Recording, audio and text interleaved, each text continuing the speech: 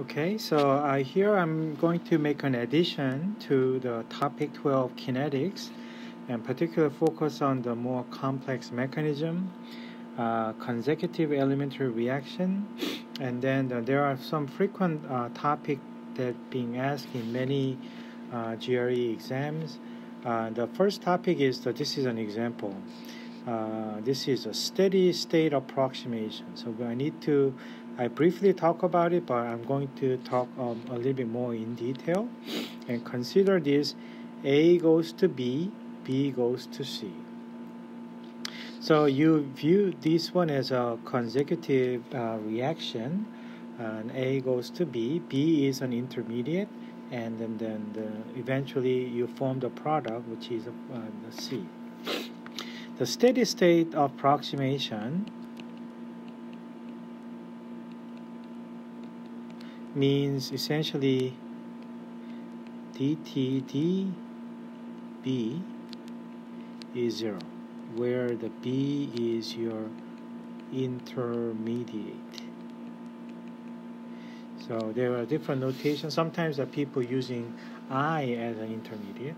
At any rate, here, this is where you need to find out where essentially the concentration of B is essentially constant at steady state. Right? So this is where you have to look at that. And then now you're going to looking at A goes to B, B goes to C, and there are two different rates. And this is an analogy about using the highway versus a local small road. It is a good analogy that you can see. So there is a K1 and K2. So this is more like a highway. So fast reaction. A lot of cars are moving in from A city to B city. And then from B city to C city, that's more like a congestion. So a lot of cars are actually stuck in the city called B, right? So that's the case where your K1 is bigger than K2. And if that's what you see here, you probably see an accumulation of the B, just like shown up here. Okay, at some point that you see the significant time window where your traffic congestion is showing up. Eventually, the B goes away, and then A goes away, and then you reach the product is going to be dominant. But that's the case for shown up in case 1 here. Case 2 is the second one, right? So from New York City to Albany, let's say B is in Albany, there is a very small road. But from the small road, the B, we want to go to Montreal, and that's a very super highway there. So in that case is the K1, K2. This case is this other way. K2 is much bigger than K1. And so then this B intermediate, there's not much things accumulating over there. So those are the two scenarios. And the steady state is more like, this is a case is more likely to happen. And because the important concept is we want to have a B steady state. B is a constant numbers. And this constant number is a very, very small. So small numbers, and then it is not a significant kind of existence in this chains of reaction A is to B, B is to C. So having said this one, in the steady state, what you anticipate is concentration of your intermediate over concentration of your product is going to be smaller than 1. So B is not a major factor here, and so that's a consideration. So having said that, this is a steady state. This is a figure that is going to be related to represent the best use for the component B. Is a steady state approximation is being used. Your levels reach some constant numbers, so that's what's key. And also this ratio A is still this is still minor component. Okay, so smaller concentration, and that's what this one fulfills over there. I'm going to revisit this one, so don't worry about it. And the first one that I want to talk to you about is what is called the elementary reaction. So this time we talk about kinetics, and then I want to make sure that this is really they make a clear distinction about what is known as an elementary reaction. And this is probably in your Chem 2 class, and you talk about kinetics, this is how people write first order reactions, and that is an elementary reaction.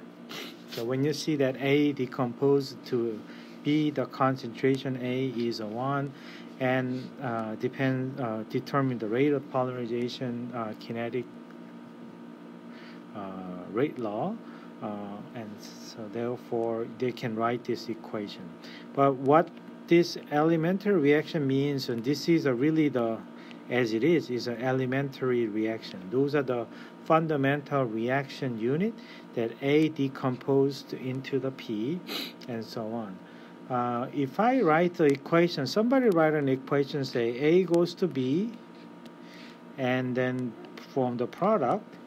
But now the way that the A is disappearing is if this is a reaction rate, and somehow this one turns out to be reaction rate A to the half, and this is, I don't know, I'm just giving you some reason. So this one telling me that A and the B, there's a collision between these two to form the product P. So this is an idea that we can understand the mechanism based on this experimental observation if we were to the rate law like that. But if somebody do the experiment and then they found out essentially the rate law looks like that, what that really means is not simply A is colliding with a B to form the product. It is this reaction is non-elementary, also known as, I guess, a complex reaction. Okay, so therefore, we do not have any prior knowledges whether reaction is a elementary or non-elementary reaction. So therefore, we need to find out determine the order of the rate law, and then to figure out. Okay, so enough said that the elementary reaction is really the fundamental building block for the many series of reaction may be elementary, but that leads to essentially complex reactions essentially this is a net product of this one here is a net reaction, right? So this is a net reaction. Okay, so topic number 2 is a consecutive elementary reaction. This is probably the most kind of well-visited topic because it is just enough to be complex but gives you a good kind of an understanding of the description of the reaction. So this is a case where A goes to intermediate, goes to product, and then Ka and Kb is a rate constant. So each step is a first order reaction, and each step is elementary. Okay, so therefore we have a prior knowledge to see that each direction of the rate law is something that is well defined, and this is essentially nuclear reaction. This is the decay of atoms into different products. So there are 3 different types of rate law that I can establish. So the first one is I am just going to focus on number 1. Okay, so as far as A is concerned, they are going to be related to they are going to be used to produce the intermediate, But what's A's concentration is concerned, the arrow matters here is this one. Right? So that's how build up the concentration rate law. And then what also is typically known is typically in the beginning, concentration of A is known as A naught at time is 0. So this is known as initial concentration. Okay, we call it IC. So this one we have we have discussed in my lectures. You can solve it. This differential equation, find out that is a relationship, and that's going to be how, as far as the time is concerned, the A, which is this is an A naught, and the overall concentration of A is a decay function. They destined to decay away as time goes on, and the rate constant, how fast they drop, how slow they drop, is governed by Ka, which is a decay constant, I guess. Okay, so the problem is getting more challenging for us to establish the relationship for the intermediate. So let me write this one once more for the intermediate. So the second one, as far as the intermediate is concerned, they are being produced from Ka, but they are being Kb is related to the way that the disappearance, or how this is being consumed away, right? So this is a positive term and this is a negative term, and the concentration goes A and P. So I guess I just write this one once more here. So the rate of change of intermediate, this is the production, so this will be a positive contribution, and then this is a consumption, which is a negative contribution, and that's what you can write it here. And this is to solve this equation. Now we have pay a special attention to this concentration of intermediate, right? And anything else should be a time-dependent, well-defined function. And we are so certain of it because if you look at here, this concentration of A, right here, there can be, you can just plug that in. And once you write this equation down, and the whole equation that you see here is just, will be something looks like, remember that dy dt plus ay equals this function of time. So, well, maybe I can just simply saying that that's not t, but I can just say this is a differential equation. So that's the form that, x is a time here, y is a concentration of intermediate, and this is a first order non-homogeneous differential equation, and you can use an integrating factors.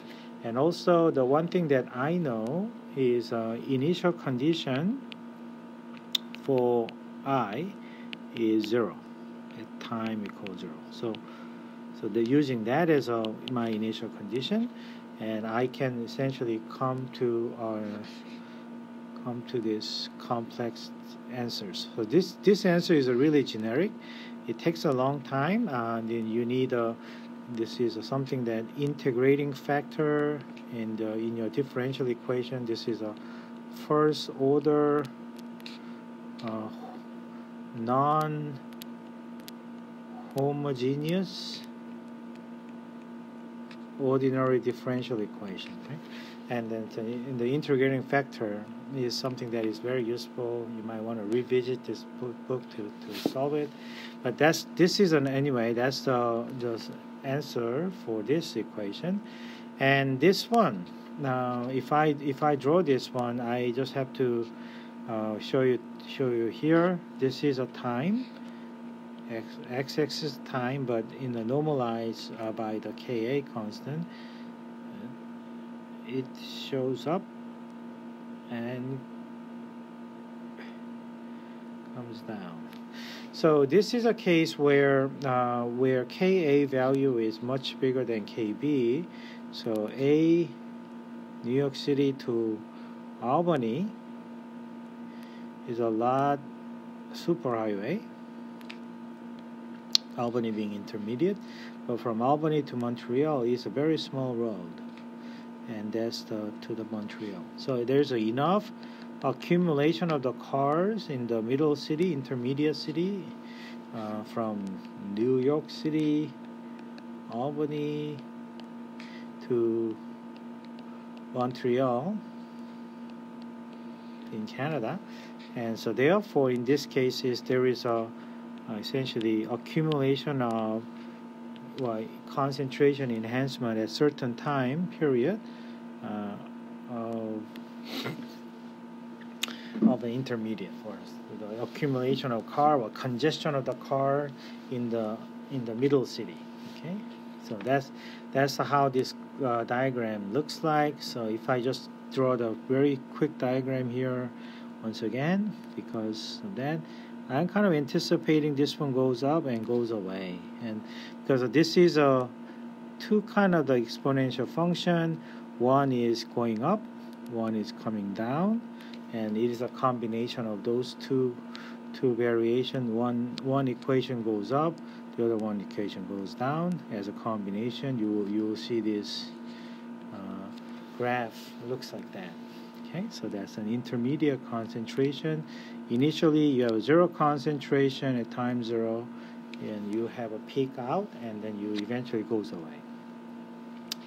The last component is a product, and if you're looking at the original concept here, right? As far as a product is concerned, here is a product. If you just write it, and that's being produced from Kb. So that's the only term that matters for the products. So therefore I can simply write it. Equation just looks like that.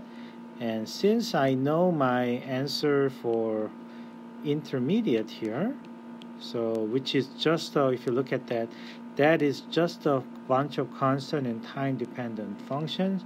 So I can put that in just like that.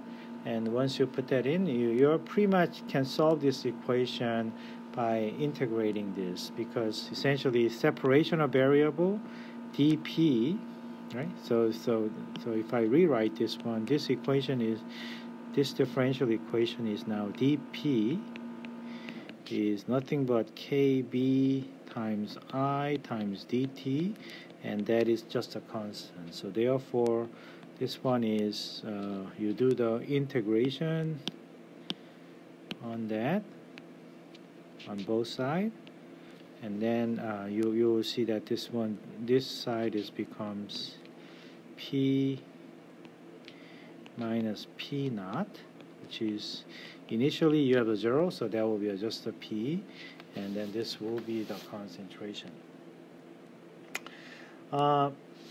Okay, so that can be another way to solve this, but there is a kind of clever way to kind of make these questions easy to be answered, which is the understanding the conservation of the molecule, right? The statement when people say A goes to intermediate goes to the product, the number of molecules or number of atoms in the isotope decay, they stay the same. So therefore, the total number of molecule in the beginning is same as at any stage of the time.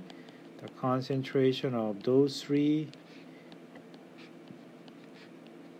in the reaction mixture will be the same. So having said that, do you remember that we already calculate this? We know exactly calculate that, and this is just a constant. So therefore I can have a backdoor way, which is product concentration is nothing but A naught minus A minus concentration of I. So this is how actually people use in the textbook to get this solution out. But eventually what this really means is, if you're looking at the way that how the equation is being written, this is a decay function, and also the Ka is also the decay function. So these are all decay functions, and once you have those two values,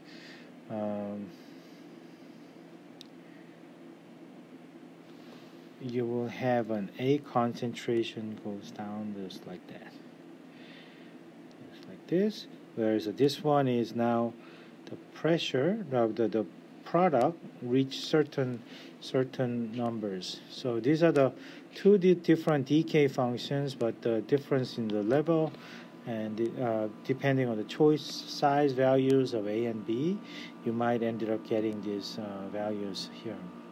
Okay. When I look at here, this is actually I should have said here to you here. Both are decay functions, but one is a faster decay, the other one is a slower decay, and as a consequences, I think that I'm sorry that I think that I kind of make this one is not correctly explained. One is a faster decay, the other is slow decay. So there's a moment that where you are seeing a little peak mountains over there. And these are the three equations, and then I am going to make a project